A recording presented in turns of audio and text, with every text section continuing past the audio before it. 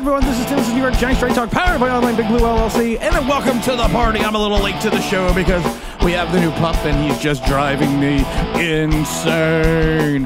Want to talk about the Saquon Barkley contract and potential Saquon Barkley trades, which are non-existent. Want to talk about Dory Jackson for a minute. Also want to talk about the Daniel Jones restructure. Just saying that just gives me shivers. You want to scare somebody? Don't have them watch The Exorcist. Just walk up behind him and go, Daniel Jones restructure. Actually, that's more. It's just a scary word. It's just ill-conceived. Could it potentially happen? Yes. But let's get into Saquon Barkley because Twitter is driving me fucking insane again. And I know. I should stay off Twitter. But for all the people and all these Giant fans and all these content creators that are in the know, we're going to trade Saquon Barkley as part of the Chicago deal to get the first round pick and draft Caleb Williams. Okay, that's in practicality. It sounds like a pretty good idea. Some minor flaws in this theory. Saquon's not under contract. Saquon hasn't been tagged. Saquon has to sign the tag if he does get tagged before you could even consider trading him, because you can't trade a player if he has not signed his tender. Sorry. So Saquon would have to agree to the trade to Chicago and have a contract already in place before you could make this happen. Because Saquon Barkley, for what everyone wants to believe, is not under contract with the Giants. And people are like, well, his only leverage is he could sit out. He could sit, and he's not going to do that because he doesn't want to be a Le'Veon Bell. Because Le'Veon Bell did that, and look what happened to him with the Jets and his contract and everything else. It was horrible. Okay, yeah, he didn't get as much money as he should have. But you forget, and a lot of people forget about this in reference to Bell's contract. He was 4 years, $52 million. $27 million of that was guaranteed at signing. So he actually got more money than Saquon Barkley was offered by the Giants in total guarantees and guaranteed at signing. Bell did. You know, guys, there's this thing. I don't want to point this out. I want to bring this up. It's called Google. You can look this stuff up. It's not that difficult. And could Saquon Barkley potentially be traded? Yes. But here's the issue. He has to agree to this. You can't just trade a guy that you do not have under contract. He would have, and I'm going to say this slow. He has to agree to the contract. First, you got to basically agree to the trade by agreeing to the contract. Then you may trade him. You cannot trade a player who A, is not under contract, who is not tagged, and who has not signed his tag. Oh, great balls of fire. I want to talk about Dory Jackson real quick before we get into the Daniel Jones extension mess. Or not extension, I should say restructure mess, because we've talked about the Giants salary cap. We talked about the issues before. But one of the issues we haven't really talked about is Dory Jackson. Of course, he is a free agent.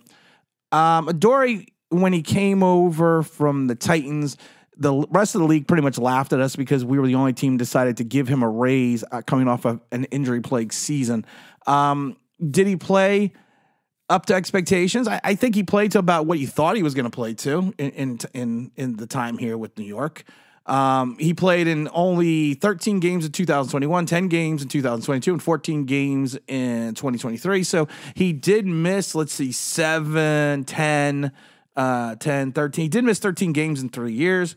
He's a guy that makes the tackles. He's had a lot of solo tackles. He had 49 and 40 last year with only 14 assists and 11 assists in the previous years as well. He wasn't a guy that came with a lot of big interceptions. He only had 2, but he was a guy that you could put on the other side and not have to worry about, the quarterback going after him too much. I mean, he is a solid, I would say he's a solid second-tier starter that most teams would love to have. And I think the Giants would love to have him back as well and team up with a full year with Deonte Banks. But can the Giants bring him in? Can they wheel him in? Can they give him enough guaranteed money, or can they give him enough salary to have him be part of this organization? I'm thinking the answer is going to be no. I think you got a guy that's 28 years old. I believe he's coming into his 6th year. he's going to be looking for some change. And I understand that. I mean, I would be looking, to bring in. I'd be looking to bring in some cash. I believe he got was averaged $13 million last year. I mean, over the term of his last contract. So the last contract with the Giants. So he's probably going to be looking at something similar. He's probably going to look at something that's going to put him either. I think he's probably going to be looking anywhere between if you're a Dory Jackson. You think about this, you got 3 years, $39 million from the Giants. So you're probably going to want to have something similar. So I would probably think he'd be looking for a salary increase. So, you could probably see him around 3 years, $45 million, which would give him over a base salary of over about $15 million, plus some prorated bonuses. I mean, it's just not there for the Giants. It's really not, because we've talked about the New York Giants salary cap situation. You have all the capologists out there that are denying math, because math is math. I always think of the scene from The Incredibles 2 when Mr. Incredible's trying to teach his son Dash math, and he's sitting there going, "Why did they change math? Math is math. Math is math, guys." And I've said this a million times before. I've been saying this for the last 3 years that we've been doing this show. And we have been, like I said, one of the things I can always claim on this show, and I've always said it, is the fact that we have always been right about the salary cap. We had predicted the doom of the salary cap. We predicted when it was going to happen, where it was going to happen. Hell, last year we even said at the beginning of the season we were probably going to run out of money by mid-season, if not a little after. And, of course, that's why we ended up trading King of the almost sack. Because you can watch these numbers. You can see it. You can put it in a spreadsheet. You can watch it fluctuate. When you get all the contract values, you can see exactly what's going to go on. That's how we're able to predict the salary cap. It's not me being omnipotent. It's not me being Tim Stradamus. It's not being any of that thing. It's just being the fact that math is math. And the Giants' salary cap situation is not the greatest in the world right now for a team that will have limited a number of players under contract. You currently have anywhere between 26 to 28 million, and you can bring in some more money. You're going to have it's already inclusive with the $6 million with the rollover we have in 2023. But you also remember this is what the rule of 51. And we have been spouting the rule of 51 for years. I just love the fact that people have finally, took the slow train around the bend and started figuring out what the hell that meant. But at this point in time, you got to remember, you have, we've talked about this. You have almost 40%. Of your, I would say like 37% of your roster tied up into 3 guys or 4 guys. Or no, technically 3 guys. I'm sorry. Jones, Thomas, and Lawrence. So there's going to have to be some restructure going on because of the fact that you could probably manipulate the cap. You could probably make some moves to get rid of some guys, but there's not a lot of big time moves. You can get rid of Glowinski and bring in another $6 million. I think Darius Slayton's probably going to be on the way out because you can also save $6 million with him as well. So you already picked up $12 million right there. So you add that on, let's just say it's 30, because I don't want to do basic math today. That's $42 million already that you've gone over. You have other contracts that you're going to have to manipulate a little bit, because honestly, if you take a look at your contract values, you have 47, 23, 22, 14, 11, and 8 at 8 and 7. So you have and then you got a lot of guys after people like Banks that are making under $2 million and under. So you have a large portion of your cap. You're cap heavy again. I mean, I don't understand this. I don't understand a lot of things that Joe Shane does with the cap. Maybe it's not him. Maybe it's his capologist, because Logan Ryan thing still bugs me. I think we only saved 7. When we cut him, I think it was like, so we saved $790,000. But we could have saved millions if we used one of our 2 post-June 1st designations on him. But the problem was it would have strung it out through the first year and the second year, and that's why he didn't want to push money out into the second year. That's why he didn't do it, even though he would have saved more money in the long run. But then he does it with contracts. We're not going to get into that because it just doesn't make sense sometimes, the things that he does. But your biggest albatross, your biggest bugaboo, your biggest issue on this entire roster is that $47 million cap hit sitting right in front of you. That's Daniel Jones's contract, $69 million in dead cap number. I mean, the smart money would be you probably only have about 38, 40 people under contract. Once you move around from some people, you're going to bring in some guys from the draft. We also remember, even if you're allotted like $11 million in your salary and your rookie salary, it's not fully, that $11 million is not fully taken off your books because only about $3 to $4 million of that is guaranteed. The contracts do not come on the books until they're fully guaranteed, not fully guaranteed, but the contracts do not come on the books for the rookies after like round 3 until the season starts and they're on the roster. So you have to manipulate. You have that money you can manipulate in the beginning now, but it's not until the season starts that you need to have to worry about that exponentially. But the problem is you need to find money. You need to find cap space. I'm seeing the same pattern again. I'm seeing you're going to go out. You're going to try to spend some money on the offensive line. You're probably going to try to find wide receivers. You may need a safety or 2 or even a cornerback because then you're going to have to go out and find a way to get this money and make it happen. Yes, you know what's funny? You could move on. You could restructure a part of Andrew Thomas and Dexter Lawrence's contract.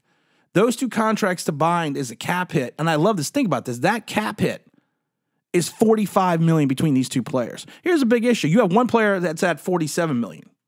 That's something to think about right there. And you can always go down the road again, like I said, converting some of that money to guaranteed bonus money. But here's the issue in that. I forget off the top of my head because it has been a long 6 days. I forget the exact percentage you can convert per year off a player's contract. I'll have to look it up again. I used to remember what it was. I was smart till the dog showed up. So you can make those things happen. But then at the end of the day, you also have to remember you still have Isaiah Simmons, Adoree Jackson, Xavier McKinney, Saquon Barkley sitting out there as free agents. And they are, I mean, you have 3 guys in Jackson, McKinney, and Barkley who are a huge part of your team at times. And you could say that Isaiah Simmons could be even a larger part if you lose Xavier McKinney. You're not going to tag Xavier McKinney because the number is just too crazy to tag McKinney. So the logical expectations would be to tag Saquon Barkley, give him the 20% raise, but then you don't know if he's even going to be willing to accept the tag. The numbers just don't work out, guys. And then you have the maturing contracts of Kayvon Thibodeau and Evan Neal. And also, you will start having the maturing contract of Deontay Banks in 2 years. And then you're going to be moving forward even more with the larger scale contract in reference to Bobby Okereke. Okereke's only got $11 million cap hit against a $17 million dead cap number. So his number is manageable. So you're not going to even touch that. So here's the thing if you look at it. You're not going to touch. The only contracts you could touch is Jones, Thomas, and Dexter Lawrence. You could move on from Darren Waller. It's a $14 million cap hit, but you're going to save $7 million in the long run. You're not going to touch Okereke. You're not going to touch Kayvon Thibodeau. You could get rid of Slayton. You're not going to touch Gano. You can't get rid of Gano because he's got a $9 million dead cap number against a $7 million cap hit. You're not going to get rid of Evan Neal. You could get rid of Nacho, but you're only going to save about $1 million. You're not going to get rid of Banks. Jackson's already gone. You're not going to get rid of Wan'Dale Robinson. And then you have all these other guys making $2 million. It's poor cap management again, guys. I'm sorry. The basic math numbers just don't make sense with the talent that we have.